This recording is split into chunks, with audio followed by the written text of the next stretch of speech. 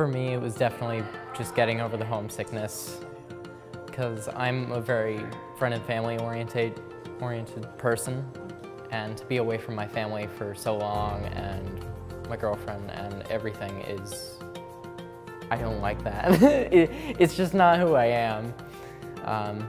But I definitely adjusted by coming here to the Blue Band and by joining the musician fraternity on campus, Phi Mu Alpha, where I made so many different friends and we travel the world, and it's just absolutely amazing to not have that feeling anymore.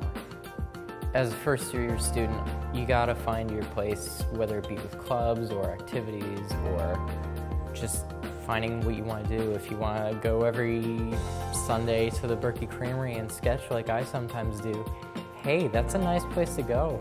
And you can invite your friends and just talk. It's fantastic. To figure out where you belong as a first-year student,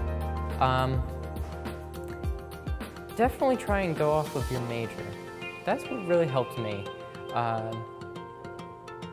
Coming in as a musician, we're very together would be a good word for that.